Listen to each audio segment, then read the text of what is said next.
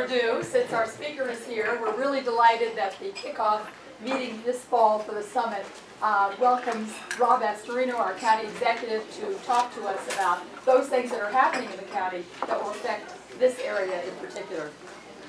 Mr. Astorino? Just told to come up here because this is where you get the breakfast. That's right. Okay. You'll get served there. Okay. Good morning, and thank you very much for having me here today. I apologize for being late. We hit traffic on Route 1. Yes. So it was a little late getting here. Hi, Josh.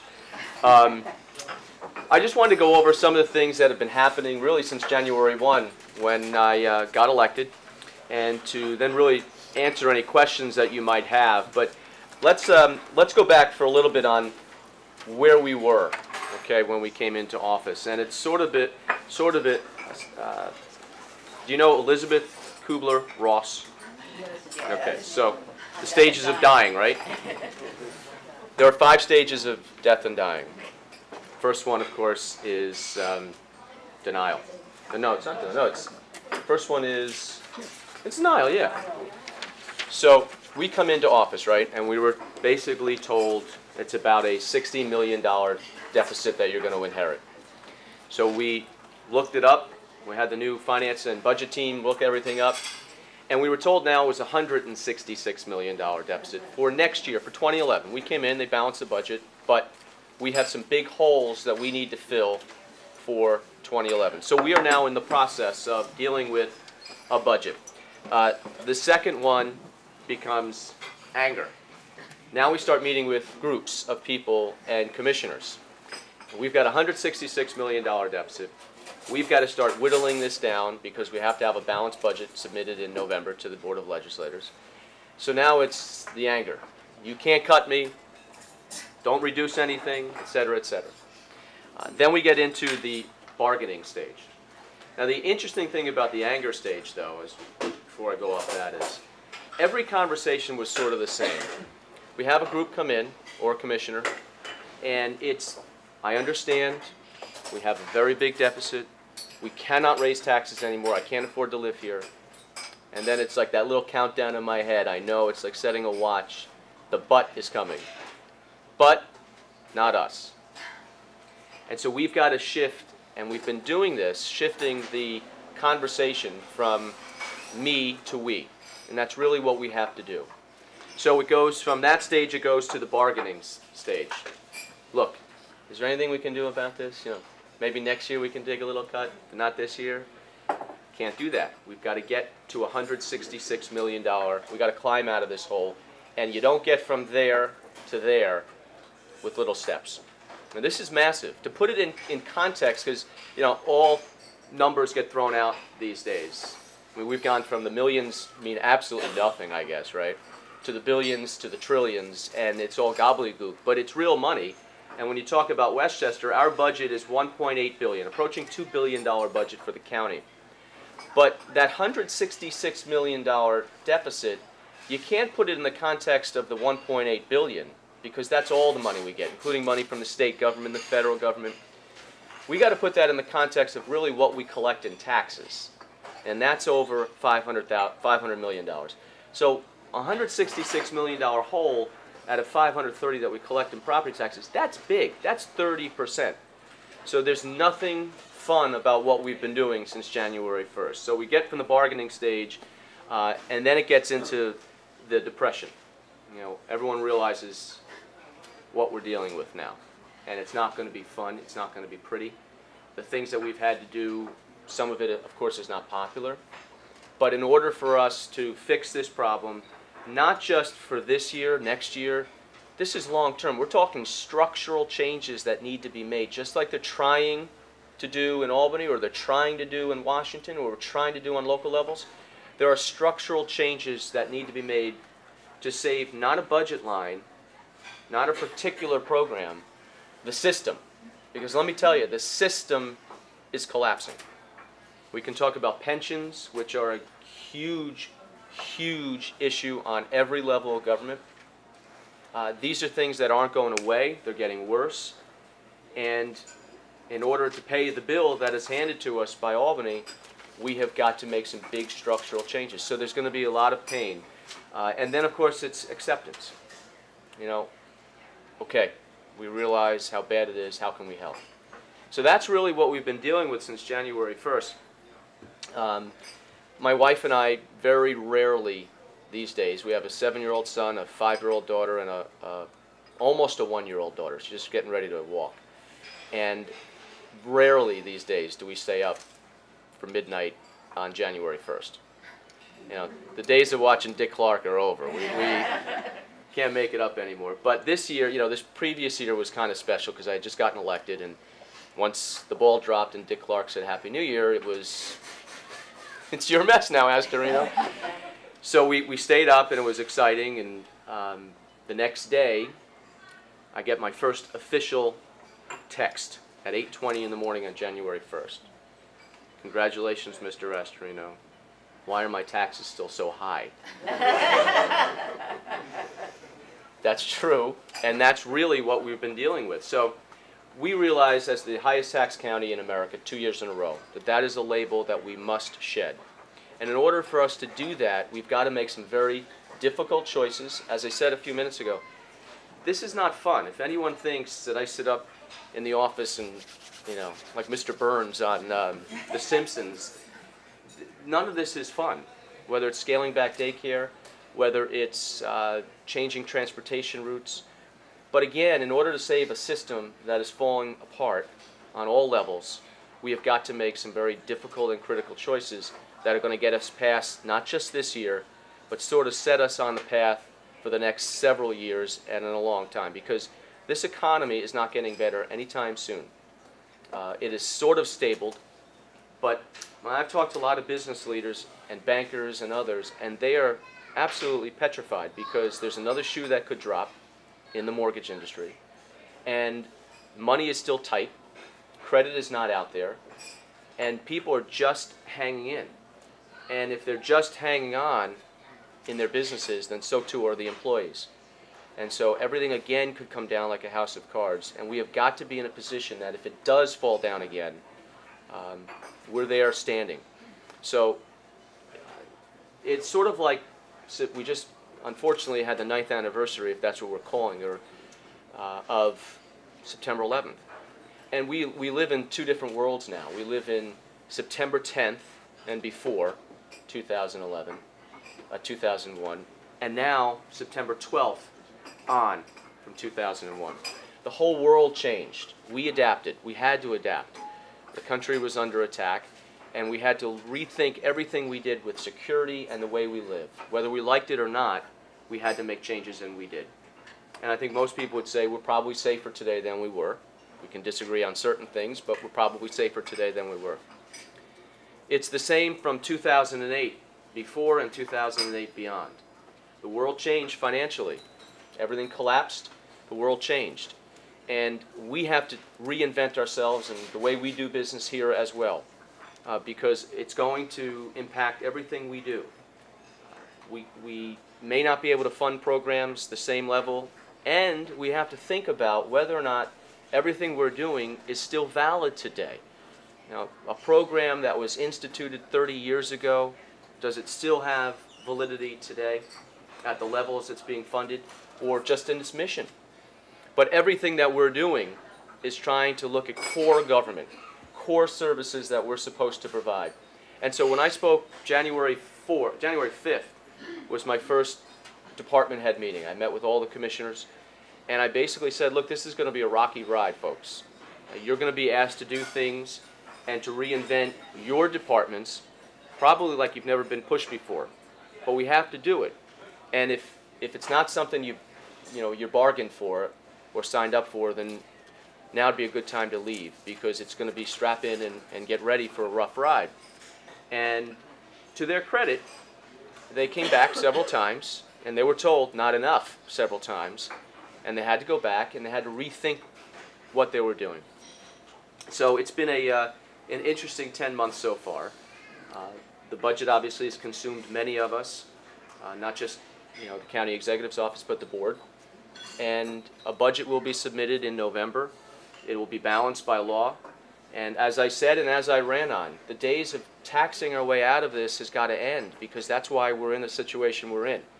And that requires making some very difficult choices, because the easiest way is to keep things the way they are and just keep taxing and asking for more to perpetuate it.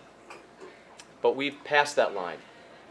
And so we will submit a balanced budget, and we will submit a budget that has a 0% tax increase.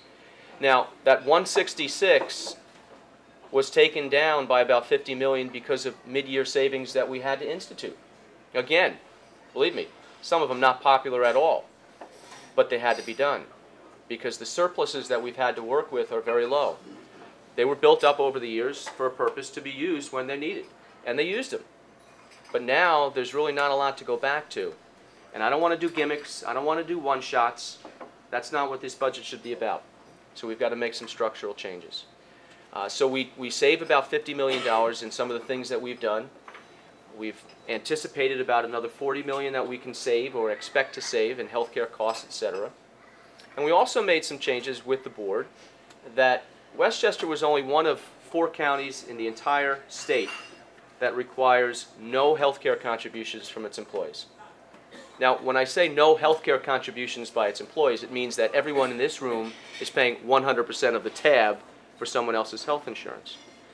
I don't think that that's the way we should be doing business anymore. It's not, it's not feasible anymore to pay those kind of costs at the level they're rising each year. Our pension costs are expected to go up almost 40% in the next 3 years. That's not sustainable as it is. It's just not sustainable. That's not even talking about programs or cuts anywhere else. That's a pure bill we get. Our health care costs are about $125 million a year. That too, at 10% increases a year, is not sustainable. So what we did is we, for the first time ever, non-union employees, because these are the only ones we could deal with right now because we're in contract negotiations with our 6 unions, non-union employees for the first time ever are contributing to their health care costs, including myself. 10 to 20% based on their salary. We've also capped and reduced the limits in the number of vacation days and sick days that they can cash out when they leave, and it is exorbitant. I mean, I don't know how many people here can cash out 125 sick days when you leave. Can you even carry over 5 to the next year? Well, that's the deals that they've gotten through the years. Now, I don't necessarily blame the unions. They're going to ask for the sky, but they were given the sky. And we've got to start bringing this down to reality. So those are some of the things that we've been dealing with, reducing, but now we're in contract negotiations with the unions.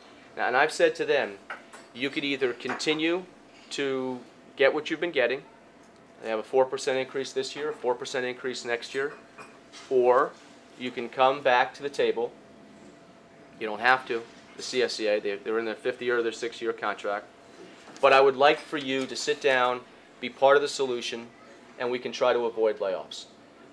I don't see a scenario where layoffs are not part of figuring out this deficit. We have voluntarily, through a county incentive program and opting into the state retirement, reduced the workforce by 463 people, about 9% of the workforce. That's a good start. They went out the way they wanted to go out. They retired, they managed their own careers. But we are not at the level that we need to be at in order to get to the 0. So, again, there really isn't anything fun about some of the things we're going to have to do over the next month or 2, but they are necessary. So that's the main thing that we're dealing with. Obviously, there are other issues, but I thought it would be better at this point just to open it up and take some questions before the pancakes come. We are having pancakes, right? I have a question. Yeah.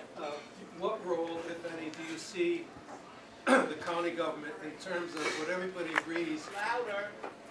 What role, if any, do you see the county having in terms of the word consolidation?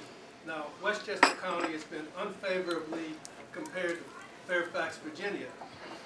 And for years and years and years, everybody's been talking about consolidation. Now, I think the executive of Nassau County was calling it, consolidation without changing the names. I think we call it, I forget whatever. What role do you see at the county in terms of consolidation, which everybody agrees would be real structural change. Thank Yes. you. Yeah, consolidation of governments. Yeah, local. Yeah. Very local. Right now, do you know how many taxing jurisdictions there are in Westchester? Exactly. 425 taxing jurisdictions in Westchester County. It's insane. It really and truly is. I fully supported the Attorney General Cuomo's bill that was passed in the Assembly and in the Senate and signed by the governor. That would allow local districts, members and voters in those districts, whether it's a sewer district, a library, water. Functional consolidation. Sorry. Functional consolidation. I fully support that bill, which passed, and now would allow people to merge, to abolish these small districts that are taxing districts and autonomous. And I think that's a good step. I have advocated merging and consolidation for a long time. And one of the things that we've done already is we have a proposal before the Board of Legislators to merge the Department of Public Safety with the Department of Emergency Services. They do similar things. You know, you've got grant money application that they're all fighting for, and quite frankly, you have equipment sitting getting dust. There's a chain of command issue at major incidents. So aside from the financial savings that we can combine by having people who are doing the same thing, only one of them doing it instead of two, we have a clear chain of command. And that's very, very important. There are other departments that we're looking at, as is the board. I also support, you know, what we have said is the county is willing to also help the municipalities in consolidation or merging. We have a proposal right now, and this is a very important thing.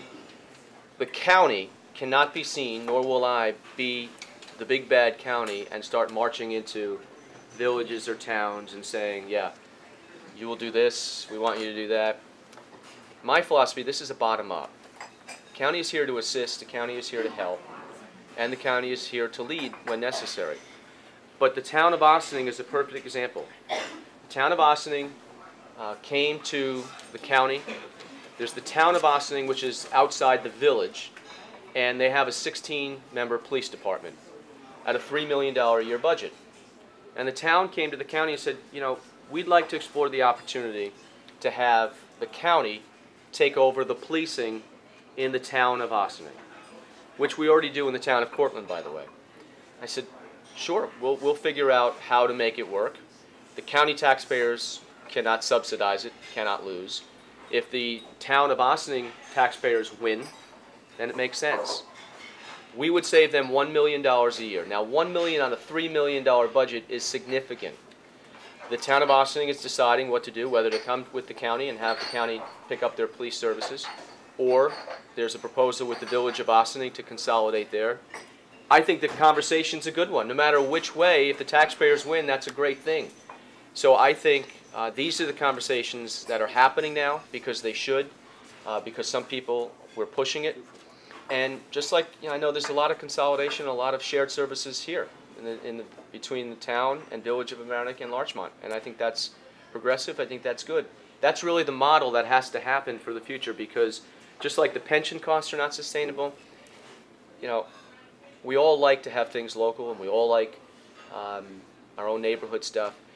But we've got to look not so much on the micro level, but the macro level. Because if everyone is agreeing basically that we can't afford the bills anymore at the levels they've been at, then we've got to make the tough choices, and some of them are to join together and put, you know, there's an emblem or a sticker or a seal that says one thing on it, but we've got to be willing to take that off and create a new one that we all can win and all get the services.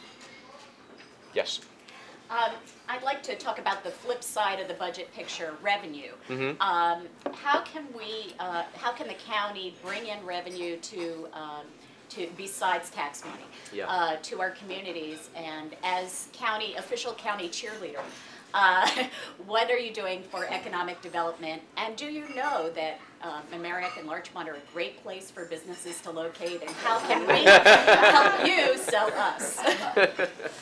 I will be a big cheerleader with you. I just won't wear the skirt, but pom-poms, I'm more than happy to go out with you and talk about Mamaroneck and the whole South Shore. The economic development is really the third prong in our three-prong attack. And it's important because what we've heard, quite frankly, from a lot of businesses, small and large, including the corporations, is that the cost of doing business in Westchester and New York is so far and above everywhere else that they've really had to consider whether they should stay here or not. And you could see how easy it is to take a company in Westchester and just move them right down Route 1 into Fairfield County because it's about half the costs of doing business. So if we're going to be competitive on even a regional basis, not even state versus state, where you have North Carolina and Texas and other states with much lower rates for taxes, for corporate taxes, property taxes, no income taxes. We've got some great things about New York and certainly Westchester. Education, our transportation, our proximity to New York City, but we also have some extraordinarily bad negatives in the cost of doing business, the rules and regulations. New York is 49 out of 50 in business-friendly states. I mean, these are things we've got to really turn around, because if it's easy for someone to go somewhere else and they're being wooed by the governor of Connecticut, who comes into Westchester and says, why don't you just come down the road? Your workforce can continue to live where they live, but you'll pay half. These days, when you're a CEO and you go to your board of directors and you say, you know what, it doesn't make sense anymore, they're going to say, you're right, pack up and leave. PepsiCo, we're fighting to keep in Westchester. They've got some real strong proposals to go elsewhere, and we've been meeting with them often to stay here. But it's not just the PepsiCos of the world. It's the Nautilus Diner. It's everyone up Route 1, up and down Route 1, because they're fighting to keep it here. And, I make it a point, really, of everywhere I go around the county to walk in along Main Street to just stop in and say hi to the property owners or to the business owners. What's going on? How's it going? One of the things we hear a lot about is the rules and regulations. Now, I can't affect what happens in New York State, but we can have a better attitude towards business here in Westchester. And so I've met with the Commissioner of Health and some of our other commissioners and say, you know what, look, I understand you have a job to do. I'm not telling you not to do it. I'm not telling you to break the law or to bend the law. But you can't be sending out people harassing businesses. If there's a violation or you think there's a violation, you know what? Educate first. Tell them, look, this needs to be changed. Change it. We'll be back in 20 days. If it's not done, you're going to get cited. But if it's not health at risk or life at risk, if that bulb is out, I'm not going to write you a $100 fine because the bulb is out. Fix the bulb. I'll be back in 20 days. And you know what? That's as appreciated as some of the big things that we can't change overnight. But if businesses are having problems with regulatory agencies, we've got to make it business friendly first to keep the businesses that are here and then expand. Now, on a bigger level, how do we get businesses to come here? You know what? I hate to sound like a broken record, but if it's too expensive to live here and it's too expensive to do business here, we've got to change that model as well. And this bigger picture is, how do we get off that schneid of being the highest property tax county in America? So if we can level the budget, if we could level property taxes or cut them, then people are going to say, you know what, I don't mind doing business here. I want to do business where I work. But if taxes are going to go up 5–10% a year, nobody can plan for that or sustain that. But we're working, our economic development office is getting pretty aggressive now in going out and meeting with people. The first part, I think the first 6 months, it was really listening. What do you perceive to be wrong? What is wrong? What do you want to see us do? How can we fix it? And now we're going to start getting into the implementation phase. We love retail. Yeah, no, I think retail is a big part of that, of course. Yes, ma'am. I just have two questions for you. One is, what would be the impact if New York State were to pick up the cost of Medicaid? If New York State were to pick up the cost of Medicaid, what would be the impact on Westchester County? And my second question is, what are you doing with the climate change group that worked so hard? Okay, first let me talk about Medicaid. Medicaid, there are basically 9 mandates that we get that eat up about 90% of the budget. And there's a lot of talk all the time about mandate relief, et cetera, et cetera. What the state has been doing is continuing to mandate programs, but since they've got a $9 billion hole, they're cutting aid to those programs to the counties and municipalities, pushing it down, and yet making us continue the program at the exact same level as it is. So what we've said is if you're going to cut aid, then cut the program, or pick up the program, or give us flexibility in programs. Don't be so inflexible, because we could do things differently and still continue the mission of the program, just maybe change it. Medicaid is an enormous problem, and you gotta have it in two contexts. First off, no one is saying that the poor or people who truly need assistance shouldn't get it. I mean, we're a society that's very compassionate. We've always been in this country. We will continue to do that. I don't think anyone is advocating eliminating programs that are helping people who really and truly need it. But again, getting back to what I said earlier, the system is collapsing. And in order to save the system for those who truly need it, we've got to start making some changes at the peripheral end and scale back for those who might have to pick up some more slack. So Medicaid is such an expense to the county. It is a huge expense.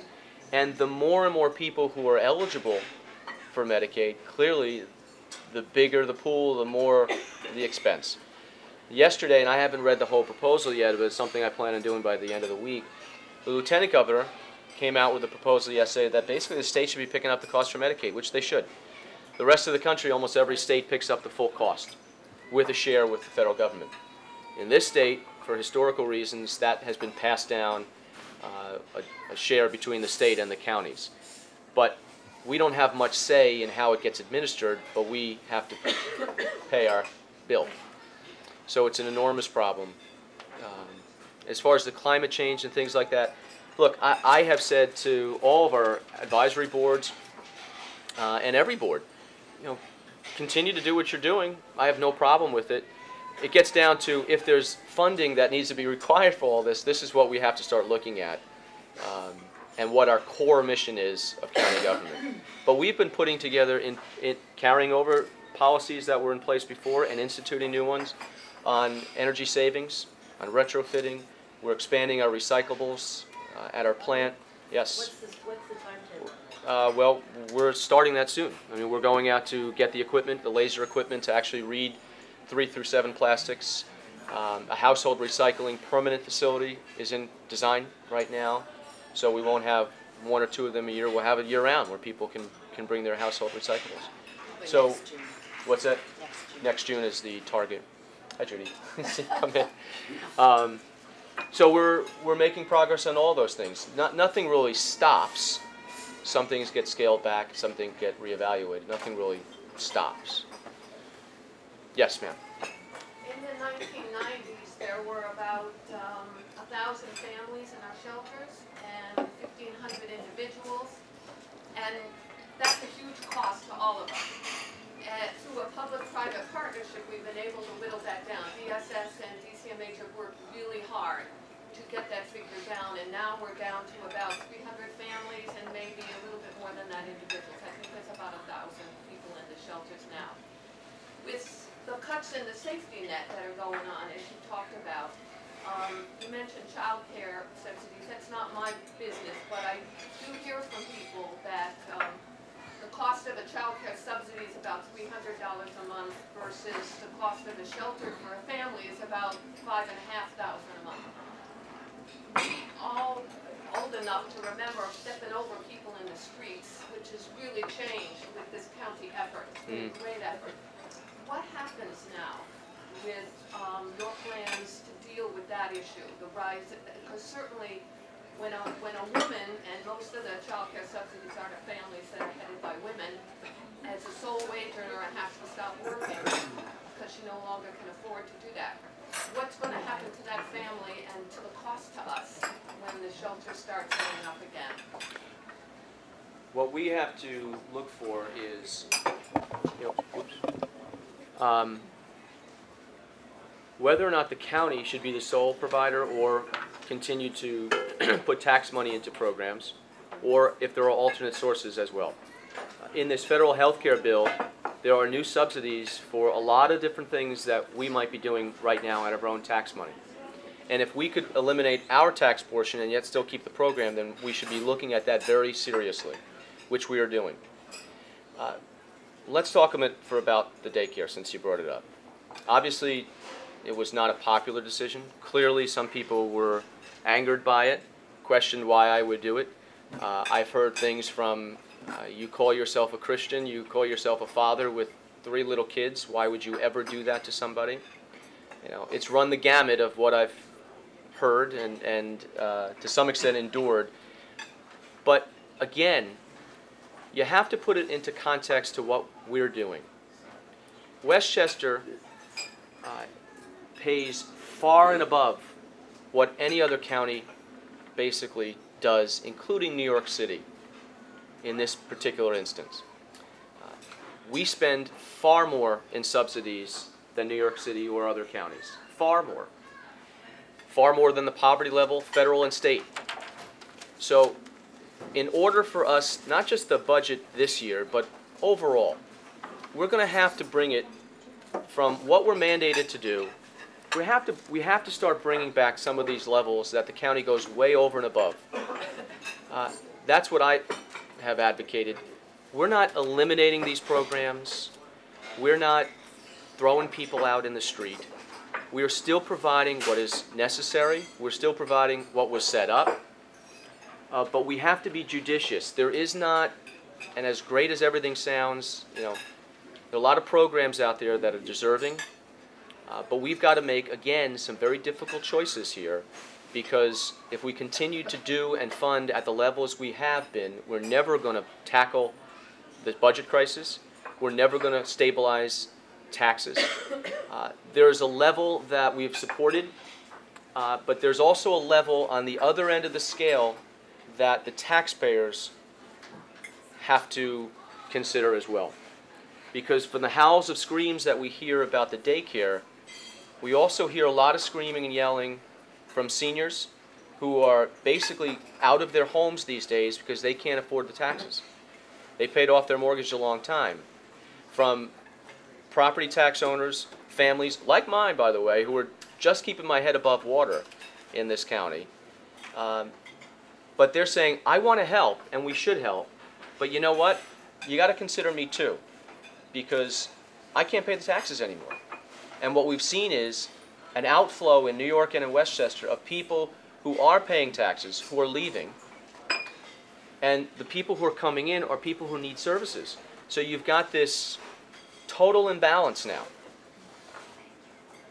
And we've got to figure out what it is we can afford and what we should be doing.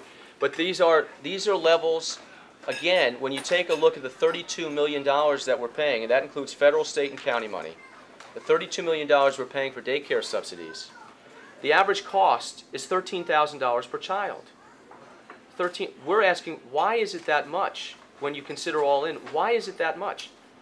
That's roughly the tuition for SUNY. These are questions we've got to be asking and demand answers for. Now, if we can provide services at a lower cost, that's the goal. That's really the goal.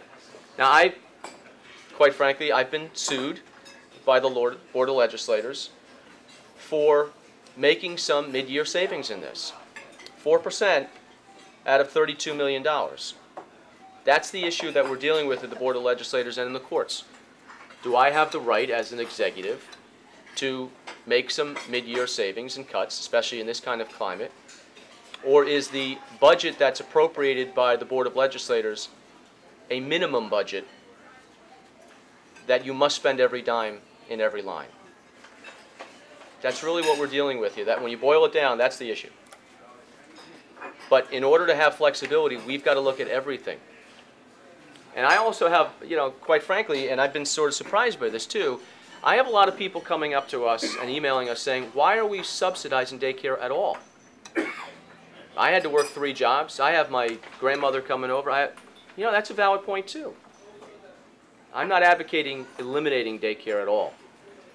But at this point, we needed to cap it because this could absolutely explode, just like pensions and everything else, if we take a cap off and let everybody in.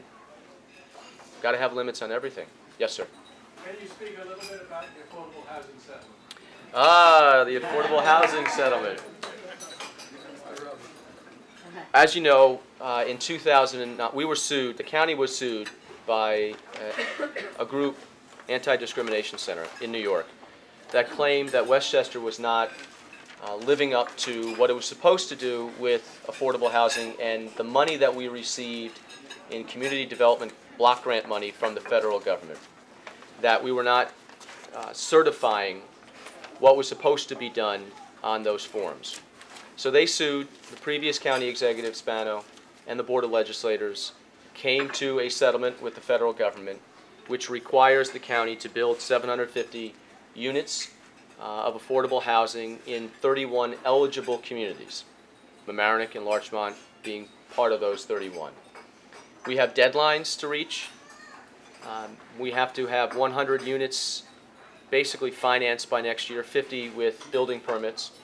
And so I absolutely oppose the settlement because of the terms of the settlement, but it was ratified by the board and signed off by the previous county executive. So it was something that, whether I liked it or not, January 1, from here on in, it's for me to, and the board, to make sure we satisfy the requirements of this settlement. We, last night you approved, right? Mm-hmm. 18, basically the first of the 750 was approved or is in the approval process for 18 units on Edgar Place in Rye Portchester border. Let's hear it for Rye. There are a handful of units that have already been approved for Yorktown. And we are meeting with developers almost on a daily basis. We're meeting with municipal officials on a frequent basis as well to find and locate properties in those 31 communities that will satisfy this settlement. I will say you have a very aggressive federal government that wants to see this completed, that is making this the model for the rest of the country. And so we might have some interpretations, different interpretations of what is the language in the settlement, which we might fight out at times between the monitor that was appointed to oversee this, the federal government. But at the end of the day, we have to build 750 units of affordable housing within 7 years. $51 million was put aside. It's probably, I'm assuming, not going to be enough at all. So we have to get it done. We will get it done. But it is a process, and it's a long process. Yes, ma'am. How large is your fraud squad? Is what? How much money is stolen? I hear about all this coming in, but I am sure that money is stolen from government. I haven't taken any. How large is your fraud squad? Well, Medicaid fraud is an interesting thing because Medicaid is such a huge program with, obviously, I mean, nobody contests that there's fraud and waste in Medicaid. You know, the New York Times did a really big expose a couple of years ago, and the numbers were mind-boggling of what they anticipated through their investigation that was fraud in that program. Anything you deal with that is that large clearly is going to have some fraud in it. What we're doing on a local level is we are working with the district attorney's office.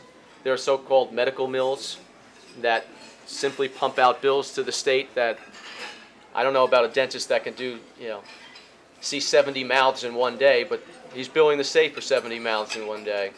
So we're trying to crack down on that. There's some, you know, it's really more so than on our level, it's more on the state level because they for all intents and purposes, we're administering it on a local level, but the requirements are by the state.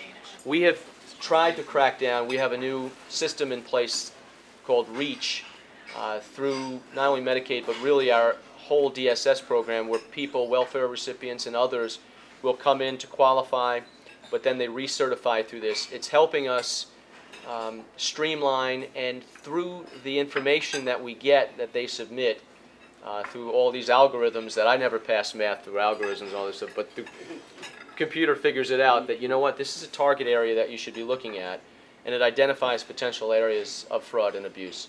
So that's something that we're just kicking in now, that I'm interested to see what spits out of those computers on this kind of information. Yes, sir. You know, this is such an illuminating discussion, and we really appreciate your coming. And I think we're all learning a lot. A lot of people in this room, like you, are very involved in providing these services. Yeah. But you started out by saying the system is dying. The system is in a terminal condition, potentially, and you're trying to save it. So my question is, can you scale us back to the big picture? Why do we need county government? What is That's so a great essential that we should let it continue? Bruce asked the question, why do we even need county government? And you know what? That is a legitimate question. I think on all levels, the county is a creature of the state. The state set up county governments to regionalize things. The mission, I think, of county governments has changed dramatically over the years to the point where we're doing a lot of things that maybe we shouldn't be doing in the business of things that are really better handled on a local level, or certainly the state should be handling these. But we are what we are. The state's never going to abolish one county and keep the rest. They're either going to abolish all the counties and take over all the functions, or they're going to leave it as is and probably force more mandates on us to do. So it's here. It's going to be here for a long time. But I think what we need to do, though, is to take hold of our own expenses at our own house and scale back to where we should be. And it's not just me. It's not just us. I think it's happening everywhere. Nassau's grappling with a $300 million deficit. Every county is looking at ways to slim down. The state obviously is looking at it. The federal government, you know, they can print money. We can't. I've been looking, believe me, I've been looking in the sub-basement every day to find that printing press, and I can't. So the federal government is clearly spending and spending and spending. It has an effect on what's happening. We're feeling it. The states are feeling it. We walked in the door with 5,600 employees, which I thought from the very beginning was way too much. We're down now to about 5,100, which I still think is too big, and we will continue through the years to get down to what I think is a much more reasonable number. A lot of hands up. At the macro level, I think you mentioned like $1.8 billion, Yes. of which $500 million is tax, local tax, over which you have discretion. Mm-hmm. Now, if you show efficiency in the federal and state allocation, and that efficiency savings, should that not go into your discretionary expense control area? Should we get that saving from showing more efficiency from the federal and state allocation?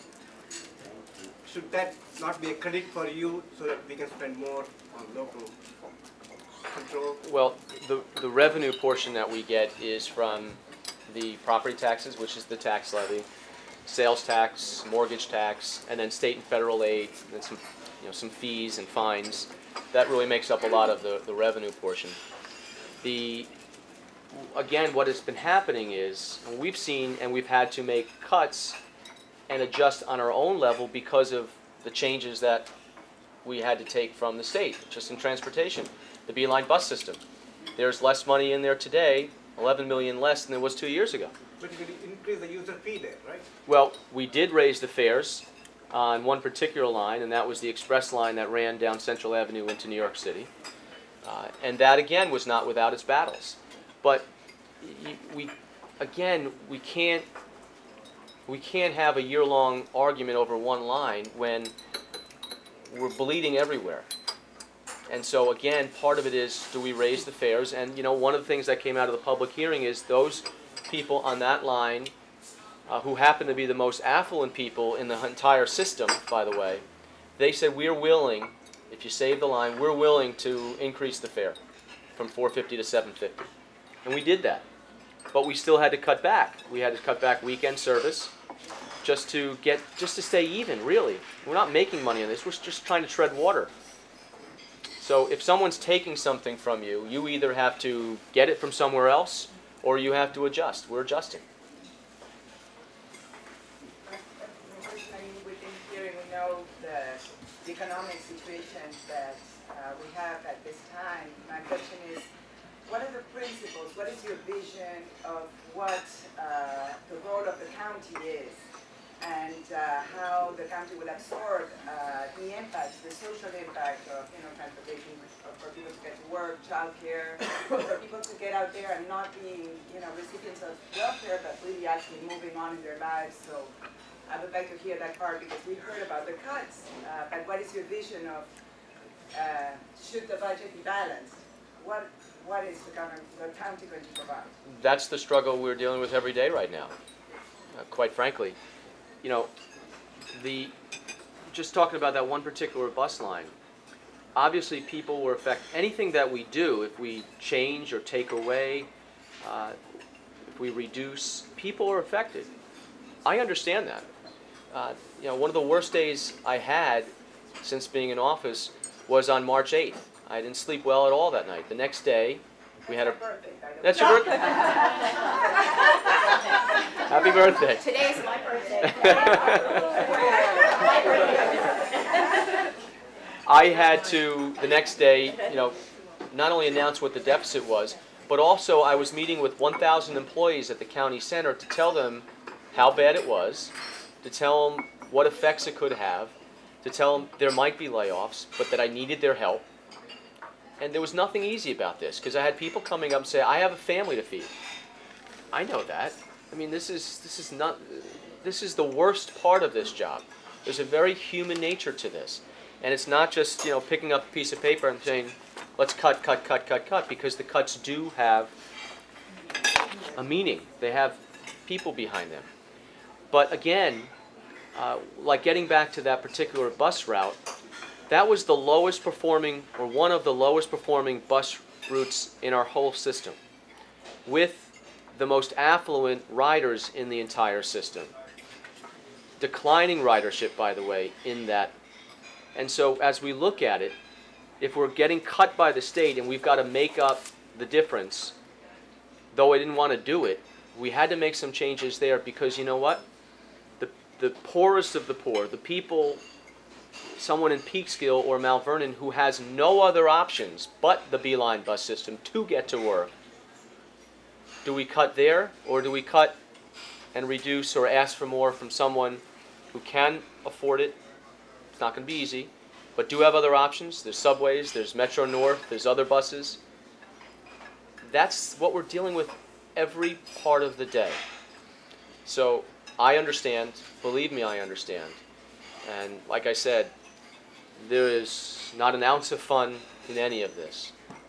But it's the new reality. It's what everyone should be dealing with if they're not. And you see states are dealing with it, and there's clashes. There's clearly clashes. But I think there's a very large majority out there, and clearly, just to get down to the politics of it, in a Democratic county, Democrats themselves changed their vote and voted for a Republican, in me, to make some of these changes.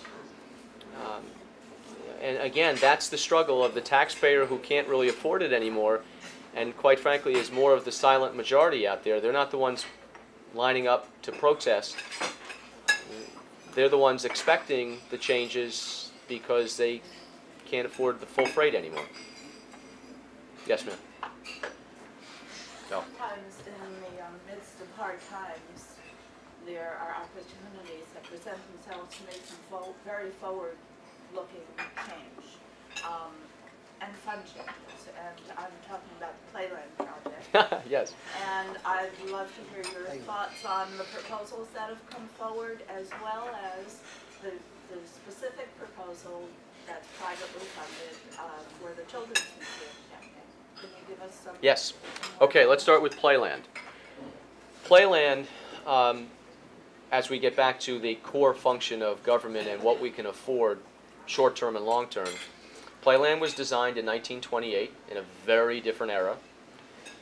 And Playland, as I look at it, an amusement park, as we're looking at cuts to daycare and others, Playland as an amusement park is not a core function of county government, of any government. It's the only amusement park owned and operated in the entire country by a government entity, and that should say something. So this past summer, as I just said, my son just turned 7 in July 17th. Anyone with a July 17th birthday? But one of his greatest days, and mine too, we get up to the Dragon Coaster, and there's 48 inches you got to be to ride the Dragon Coaster. And I could see the whole way, I'm like, oh, please let him make it, because this is going to be just not only embarrassing as he's screaming to come off the line because they're not letting on, but he's going to be extraordinarily disappointed. We get up there, and he must have had milk all week because he just hated it. So we go on the Dragon Coaster, and I watched his face the entire ride. And I still will never forget what he said. He goes, that was awesome.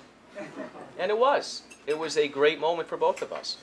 The emotional aspect of Playland is something I feel too, because I was born and raised in Westchester, and I've been going to Playland for a long time. So I understand the emotional attachment to the amusement park. But what we've got to sort of separate a little bit is a couple of the facts. The facts are Playland loses a lot of money every year. What do we do to make the amusement park work? How do we make it better? What I've said is, wait a minute, that's the wrong question to ask. What we've got to do is, what do we do with the property, the entire 101 acres? Now, I'd say 101 because what we've done with the Edith Reed Sanctuary is we've excluded that. That should not be touched, should never be developed in any way, so we've taken that out of the equation. But the 101 acres that make up basically the amusement park and the parking lot, etc., we want to find out what's out there, what ideas are out there to make the property better, to take the property basically off the burdens of taxpayers, to make it work. Now, that may or may include the amusement park as it is today. It may be scaled down to the kiddie land only or the historical rides. It may be increased. But I don't know what great ideas are out there. So that's really what it is. It's a blank piece of paper. Come on in, folks. You could look at the entire piece of property as is. You could look at taking over the amusement park. You could look at little pieces of the property. Who's been right now to the Tiki Bar and Restaurant at Playland? That is phenomenal.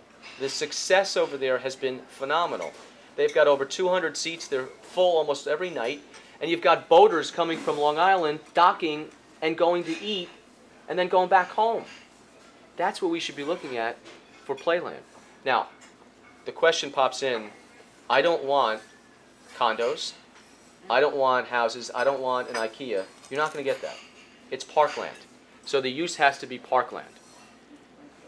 And that's really what we're looking at. And I think it's a fair question to go out to the public and say, what do you want to see there? What do you want to see on that property? What could we do to make it better? What could we do to make it year-round? But we also need, and we're working very closely with the City of Rye to make sure that they have a lot of say in what happens, because right now it's 3 months a year. They put up with it. But if it were to expand in any ways, what would they want to see there as well? So we're very mindful of the local attitudes, the local emotions, and the local desires too. So the requests for proposals are due back in February, and maybe we get nothing back, maybe they're all duds, but maybe there's some great ideas that we should really look at. And I think it's a fair question to ask, so that's really all we're doing. It is not closing. You know, the rumors, we've gotten emails. We got one email after the newspaper reports went out that, we were looking at this. I have a big family function at Playland this Saturday. Is it going to be open? Literally. It's not going anywhere. The park itself next year is probably going to be run the same way, because clearly this is a long process that requires the vision of not just myself and the county executive's office, but of the Board of Legislators and maybe even perhaps the state. So it's a long process, but I think it's important to begin the process. We're at the end of our... Yeah. You want to take one more question? What is your administration's attitude and plans in regard to immigration and immigrants? Immigration, immigrants. Boy, now we're talking about issues that aren't county issues, but I would be more than happy to talk to you about that. Look, this is a welcoming country. It always has been. We all have people who came from different lands at some point in our lineage. So I think there needs to be a balance between, again, what we as a country or a state or a county can afford, and yet still be very welcoming, and still, there are services that have to be be provided for people who are here. If somebody walks in, I don't care what their status is. If they're injured and they walk into the medical center or somewhere, they're going to be treated, and they should be treated. There's a humanitarian aspect to this, but we have, quite frankly, really, again, as a nation, have failed on this subject. That is a subject that Congress and the President won't even discuss for the most part. There have been proposals both by the Bush administration, by the Obama administration. Congress hasn't done much at all on this. But clearly, again, when you talk about a system, the system is broken. We all know the system is broken, whether we want to talk about it or not. The system is broken. But people are here as well, and we've got to figure out what to do. I speak Spanish, and it's come in very handy. I go into areas all over the county where people may not be able to speak English, but they have questions about their own government or questions that they want answered. And whether it's in Spanish or English, I'll do my best to answer it. Thanks. Well, we have, yeah. County police on. I'm sorry, what was it? What is the position of the county police? County police? On undocumented immigrants? Do they work with ICE? Or what is? If somebody is detained or arrested and they have a federal, a felony conviction, by federal law, they must be reported to ICE and the federal government. Is the county police going out and harassing? No. You're not part of this 287. The what? The 287G. No. The new law that you're permitted, that state municipalities can deputize their police. You're talking about the Arizona law? Yeah. No, I'm talking about the Brewster 287G. law. No. Okay. Not that I know of. Yes, ma'am. Is this it? Yep. 30 years ago, 30 years ago, okay. a study was made of the public safety answering point system that we have in this county. Now that you're talking about amalgamating EMS and the public safety, I would urge you to look into that, because instead of having one public safety answering point, as many good communities across the nation had, we had to begin with 52. I understand it's now down to 38. 38 too many. It's not only ineffective, it's costly. Yeah. Well, it's funny that you mentioned that. The police commissioner and I were talking about that about 2 weeks ago. That was a subject that was brought up. But yeah, the 911 system works well as we have it right now, but might need to be enhanced a little bit. You pay for it on your cell phone. There's a surcharge on each cell phone for 911, emergency 911. See, the member of the police department is here today. I won't ask you your opinion on all that. Well, I thank you for the chance to come.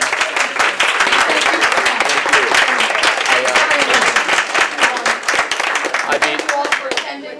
Our next meeting is what is the date? The third Tuesday of October. And we will see you there. It wasn't too bad last night. Thank you again.